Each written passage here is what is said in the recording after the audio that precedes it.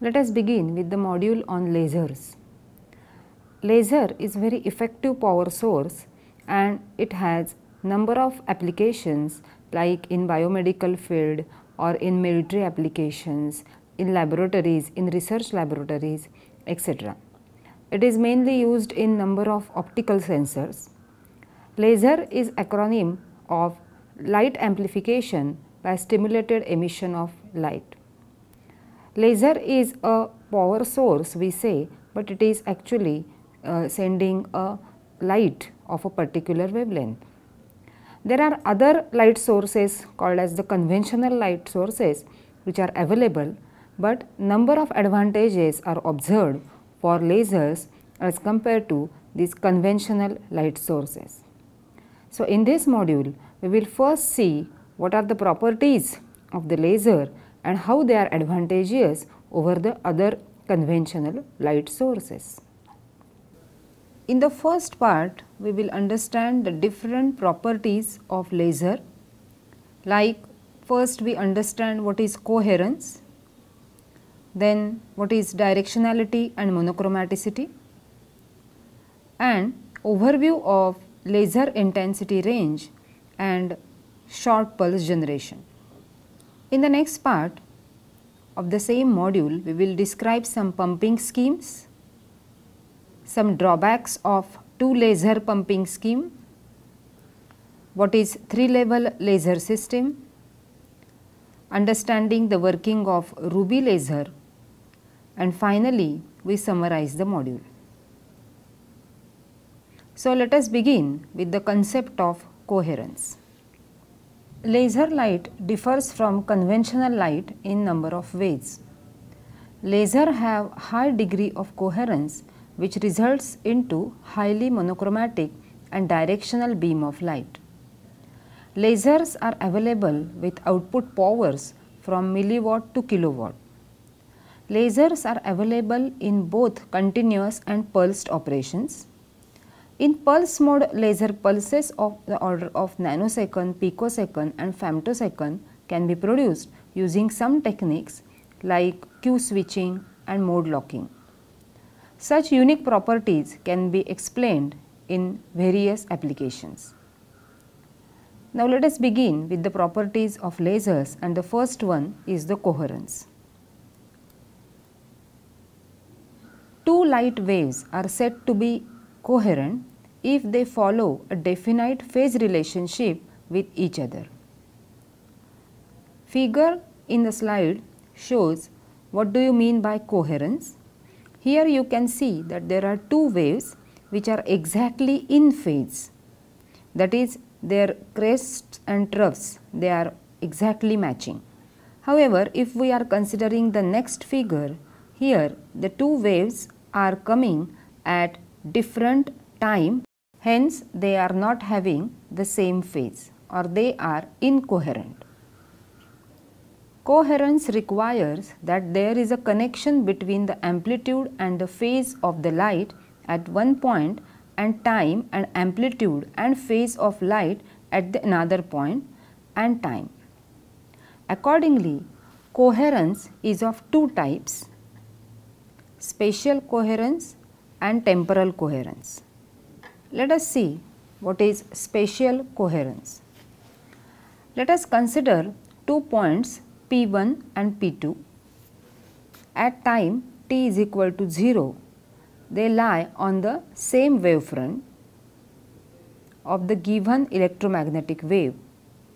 Let E1t and E2t are the electric fields at these 2 points respectively. The phase difference between the fields will be 0 at time t is equal to 0. If the difference remains 0 for any time t greater than 0, there is a perfect spatial coherence between 2 points. If this is followed by every point on the wavefront, then the wave has perfect spatial coherence. In practice, if the points lie within some area around P1 has good phase correlation, then the wave has partial spatial coherence. So, in partial spatial coherence, for any point P, there will be suitably defined area SCP called as the coherence area. Lasers have high degree of spatial coherence as compared to conventional light sources. Consider the electric field of the electromagnetic wave at a given point P at time t and t plus tau. If for a given time delay tau, phase difference remains constant, we say there is a temporal coherence over the time tau. If this occurs for any value of tau, then wave is having perfect temporal coherence. And if this occurs a time delay which is in between 0 to tau 0, then wave is having partial temporal coherence with the coherent time tau 0. The figure shows that wave has a phase jump after time interval tau 0.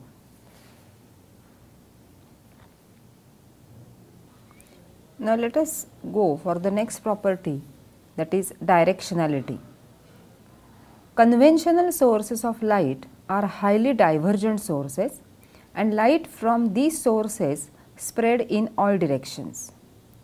When for certain application a narrow beam of light is required, an aperture is kept in front of the source. This reduces the intensity of the light. Lasers are highly directional in nature. Up to certain distance, beam shows little divergence and remains essentially a bundle of parallel rays. The directionality is measured in terms of divergence angle of the beam. It is called as full angle beam divergence, which is twice the angle that the outer edge makes with the axis of the beam. The outer edge of the beam is the point at which the intensity of the beam has dropped to 1 upon E times its value at the center. When a beam with plane wavefronts radiates from an aperture of diameter d, beam propagates as parallel beam for a distance of about d square upon lambda, which is called as the Rayleigh range, and then spread with distance due to diffraction effects. The full angle divergence is given by the formula 2 theta is equal to 4 lambda upon 2 W0 pi, where 2 W0 is the diameter of the beam waist. For laser, typical value of divergence is about 10 raised to minus 3 radian. It means for every 1 meter, the beam spread is less than 1 millimeter. Directionality is the direct consequence of placing active medium in between two parallel mirrors. Due to mirror arrangement, photons travelling along the axis or little bit deviated will be able to bounce back in the cavity. Photons moving away from the axis of resonator will be rejected by the cavity. As shown in the figure, ray 1 is travelling along the axis, so will be sustained in the cavity. Ray 2 will not be reflected from the mirror, so rejected by the cavity. And ray 3 having little deviation from the axis but will be sustained in the cavity due to multiple reflections through mirrors. In lasers, output of laser is many million times focused than the best searchlight that is available. Hence, lasers can be used to monitor distant objects. For example, Earth-Moon distance is monitored using laser. For this, retroreflectors are mounted on the moon during Apollo programs. The total time for the beam to do to and fro journey is measured, and it is found that the moon is moving away from the earth every year by few inches. Let us see some different types of light sources and their wavelengths in nanometer. So, you can see the spread of wavelength, that is delta lambda, for these sources. For example, if you consider the noon sunlight, then the wavelength range is 400 to 700 nanometers. For tungsten lamp, it is 400 to 700 nanometers. White LED also the same range, and for the mercury lamp also the same range is emitted. Barcode scanning laser, if we consider, then you can see that the delta lambda is very small, that is 630 to 680 nanometers. Let us see the range of available powers of lasers along with the applications in which these type of lasers are used. If we consider the laser having the power of 1 to 5 milliwatt, then it is used for laser pointers. If the power is 5 milliwatt, then it is used in CD-ROM drives. 5 to 10 milliwatt used for DVD players. 100 milliwatt is used for high speed CD read and write burner. 1 watt is used for holographic disc. 30 to 100 watt used for surgical lasers. 100 to 3000 watt used for cutting, drilling and welding. As we have seen different properties of lasers like directionality, monochromaticity, coherence. In addition to this, we should know how pulse is generated from the laser. In the previous module, we have seen that how stimulated emission is used for the emission of light from laser. Here, population inversion is the basic principle. The population inversion is achieved by using the pumping mechanism. There are number of pumping mechanisms, like we can have a 2-level system or a 3-level system. There are certain drawbacks which are associated with 2-level system, because in 2-level system population inversion is not achieved easily. This is because the electrons will remain in the higher energy state depending upon its lifetime. So, in this particular laser, the pulse is generated because of the population inversion, and there is a pumping mechanism which will do this population inversion. Number of photons which are incident on the particular material, it will generate large number of photons. Again, they are multiplied, and through the semi-transparent mirror these photons are emitted out. So, suddenly large number of photons are emitted out, and hence a pulse is generated. In the diagram, you can see a 2-level pumping scheme. In 2-level pumping scheme, it is difficult to attain the population inversion.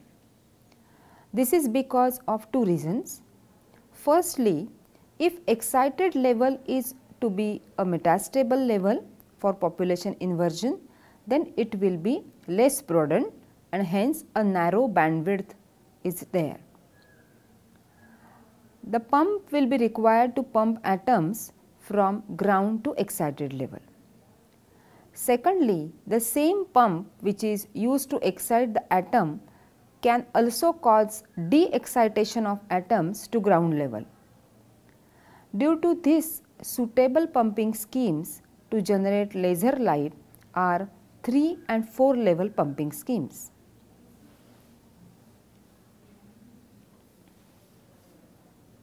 Three-level pumping scheme. A model of a 3-level pumping scheme is shown in the figure. 3 levels of the atom are used to get the laser in this scheme. The first level is ground level Eg, from where atoms are transferred to the level EP called as the pump level. EP should be a band of energy levels and a short-lived state. Atoms decay by non-radiative way to level EL as soon as they excited to EP level. EL level is a metastable level So, atoms stay in this state for longer time and large number of atoms will be accumulated at this level. Transition from EL to EG is radiative and gives laser light of frequency mu is equal to EL minus EG upon H. Most of the lasers using this type of pulse scheme are pulse lasers, and the example is ruby laser. The ruby laser is the first working laser made by Theodore Memon at Hughes Research Laboratories in 1960. Ruby laser produce visible light at wavelength of 694.3 nanometer, which is a deep red color. Its output is in the pulse form of pulse lengths of the order of a millisecond. Now let us see what is the active medium in the ruby laser. Active medium is a ruby crystal which is Al2O3 doped with chromium ion at a concentration of 0.05%. These chromium ions constitute the active centers. These centers provide a set of 3 energy levels suitable for lasing action. You can refer to the figure shown on the slide. Level G is ground level and E1 and E2 are the pump bands. M is the metastable level which consists of 2 closely spaced levels having lifetime 3 milliseconds. Lasing transition occurs between M and G level gives rise to light of wavelength 694.3 nanometers.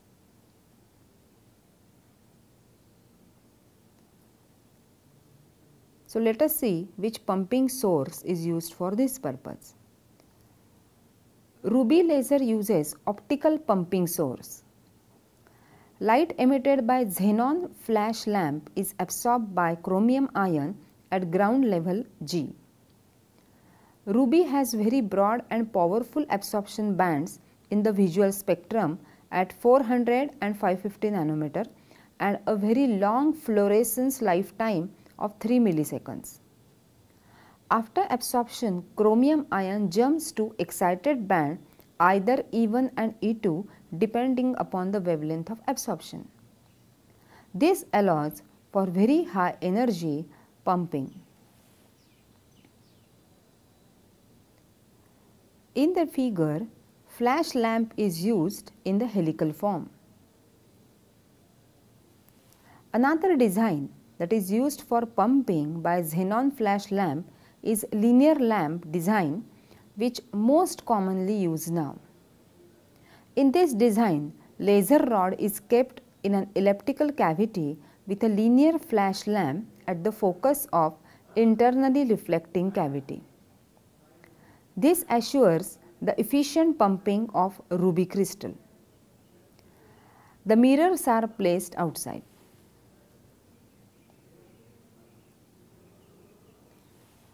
Xenon flash lamp lasts for few milliseconds. However, laser does not operate in this time, so output of ruby laser is pulsating.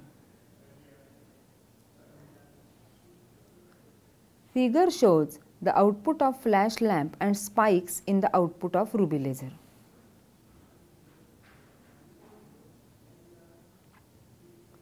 Now let us see the properties and applications of ruby laser. In ruby laser, the active medium is ruby crystal. Pumping is done by optical pumping by using xenon flash lamp. Wavelength is 694.3 nanometers. Power output pulse energy of 100 joules and pulse duration is in milliseconds. The efficiency is 0.121% and different applications are for range finding, for drilling holes through diamond and also in holography. Let us see 4-level laser system. In 3-level pumping scheme, 3 levels of atoms are used to produce laser, but in most of the cases this scheme gives a laser light in the form of pulses. In 3-level laser system, population of excited level is compared with respect to ground level, and hence it requires high pump power to achieve population inversion in lasing medium that causes low efficiency of laser.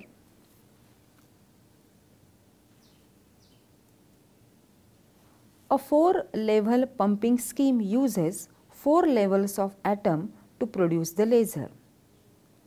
Figure below shows typical 4-level pumping scheme. In this scheme, pump transfers atoms from ground level to level EP. EP is a short-lived state, hence atoms drop to a level EULL by non-radiative transition. EULL is upper lasing level and is a metastable level. Atoms stay here for longer time and population inversion is achieved. From level EULL, atoms do a radiative transition to ELLL state and emit photons of frequency mu is equal to EULL minus ELLL upon H. ELLL is a low lasing level and population of EULL level is compared now with respect to ELLL level. From ELLL atoms de-excite to ground level by fast non-radiative process and available for next cycle of lasing. As the terminal level ELLL is virtually vacant, population inversion between EULL and ELLL achieved quickly. In contrast to a 3-level pumping scheme, lower lasing level is not ground level, so as soon as any atoms comes to upper lasing level EULL, population inversion is established.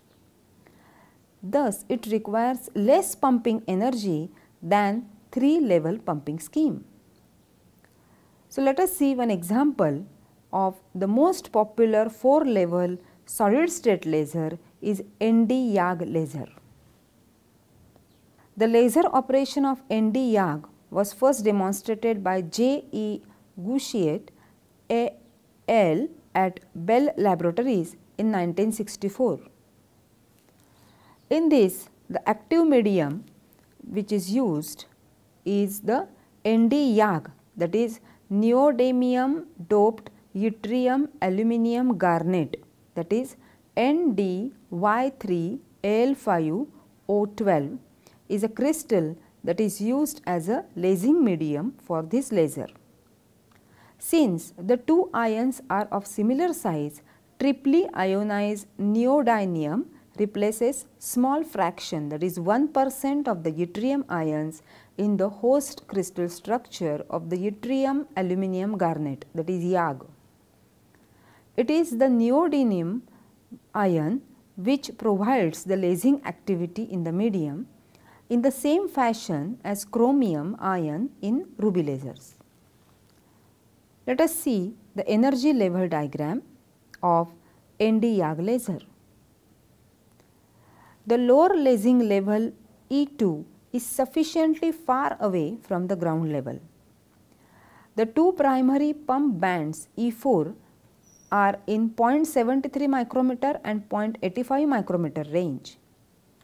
In transition from E4 to E3, energy is released to crystal. E3 is a metastable state. As E2 is located at 0.25 electron volt above the ground level, it cannot be populated by thermal transitions from ground level. The population inversion between E3 and E2 can be readily achieved. From E3 to E2, Nd3 plus ions are stimulated to emit on the wavelength of 1.064 micrometer laser transition. From E2 to ground, Nd ions drop to ground level by fast non-radiative transition. Pumping source. Optical pumping is used for Nd laser. Xenon flash lamp is used for pulsed operation and tungsten halide incandescent lamp for continuous wave, that is CW operation. A gallium arsenide diode laser also used for pumping. A typical design of Nd laser is shown in the figure. It represents an elliptical design of the cavity in which lamp and Nd rod are kept on two focus of the cavity.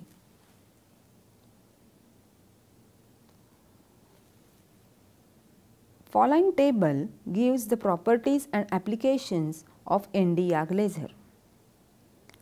In this, the active medium is Nd3+ doped in YAG. Pumping mechanism used is optical pumping, that is xenon flash lamp for pulsed output and tungsten halide incandescent lamp for continuous wave output. The wavelength that is achieved is 1064 nanometer or 532 nanometer in second harmonic generation. Power that is generated is having the pulse energy of 1 kilowatt for continuous wave. Pulse duration Q switched Nd YAG laser, efficiency 3%, and applications are in medicine, welding, cutting, drilling, military and defense, and spectroscopy. Let us see next type of laser, that is tunable lasers. A tunable laser is a laser whose wavelength can be controlled over a range. Only a few types of lasers allow continuous tuning over a significant wavelength range. There are various types and categories of tunable lasers.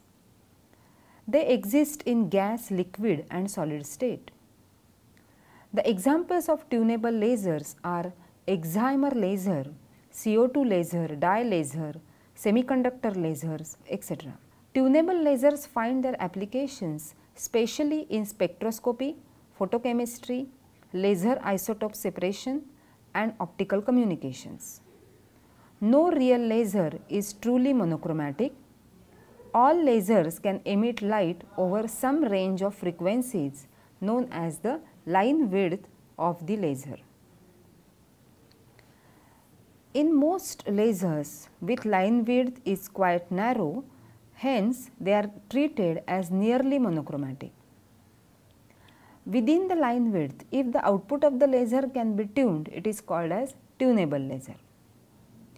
An example of tunable laser is discussed in this particular module. Let us consider the first one as dye laser. In dye laser, it uses organic dyes as lasing medium. It is used for large range of wavelengths, and this type of bandwidth is particularly made usable for tunable and pulse laser. This laser consists of organic dye mixed with solvent, which may be circulated through a dye cell.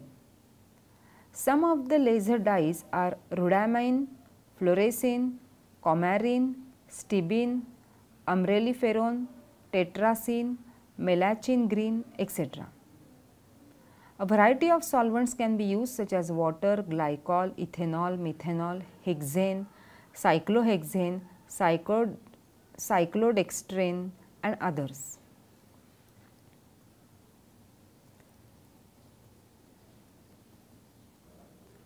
Let us see some applications of lasers.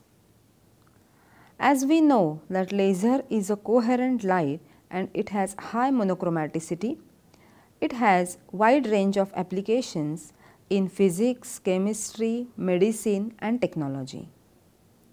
If we consider in physics, then it is used in atomic and molecular spectroscopy, interferometry and holography, and cooling of atoms. If we consider how it is useful in chemistry, then element trace detection, photochemistry and photopolymerization effect. is studied by using these lasers. In medicine, ophthalmology, dermatology and cosmetics, nanotechnology, biosimulation, surgery, etc. are the fields in which these lasers are useful. And if we consider the technology, then it is used in material processing, time and length standards, metrology, entertainment, electronics, tele and optocommunications. Let us see these applications briefly one by one. Now, let us see this how the laser can be used for material processing. Ultra fast laser pulses with proper energy density and wavelength are now used for processing materials where thermal influence must be minimized, including drilling of metals and cutting of wafers.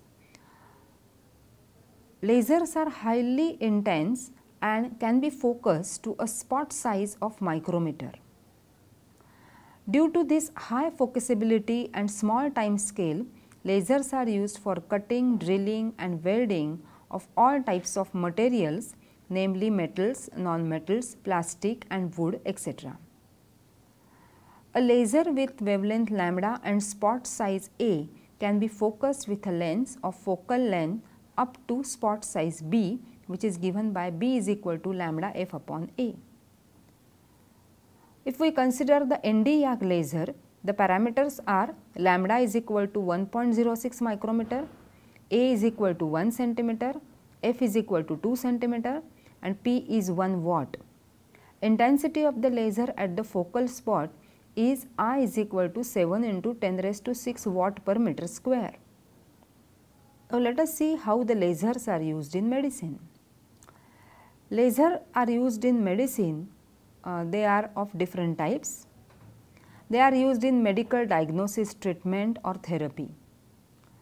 Types of lasers used in medicine include in principle any laser design, but especially CO2 lasers, diode lasers, dye lasers, excimer lasers, fiber lasers, gas lasers, free electron lasers, optical parametric oscillators and medical areas that employ lasers. They include angioplasty, cancer diagnosis, cancer treatment, cosmetic applications such as laser hair removal, tattoo removal and laser liposuction dermatology.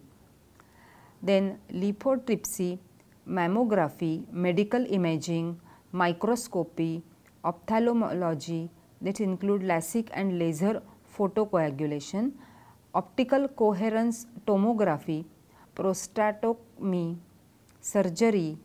Laser energy can be concentrated into small area which gives possibility of cutting and vaporizing the tissues. It is due to these qualities that the laser has become so important in laser surgery. Its advantage being the possibility of performing a non-contact sharp contour tissue incision and removal of even tiny structures without any damage to the surrounding tissue and any possible infection of the cut.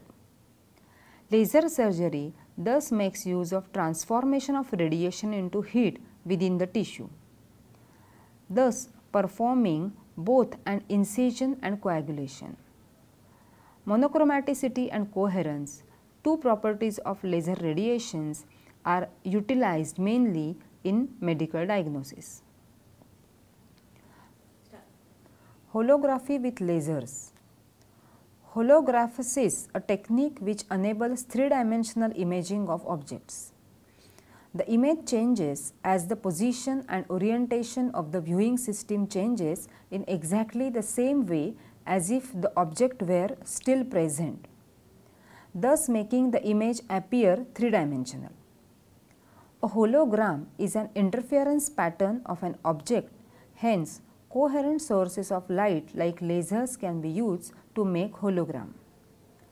Holograms are recorded using a flash of light that illuminates a scene and then recorded on the recording medium. In addition, however, part of the light beam must be made incident on the recording medium. This second light beam is known as the reference beam. A hologram requires a laser as the sole light source. Lasers can be precisely controlled and have a fixed wavelength, unlike sunlight or light from conventional sources which contain many different wavelengths.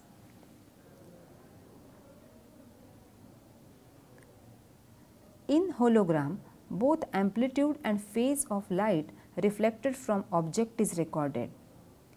A hologram represents a recording of information regarding the light that come from original scene as scattered in the range of directions rather than from only one direction as in a photograph. This allows the scene to be viewed from a range of different angles as if it will be present there. A holographic recording requires a second light beam, the reference beam, to be directed onto the recording medium. A photograph can then be viewed in a wide range of lighting conditions, whereas holograms can only be viewed with very specific forms of illumination. When a photograph is cut in half, each piece shows half of the scene.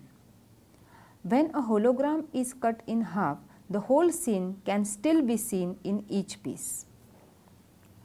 Laser fusion. Energy created by hydrogen fusion reaction within the Sun.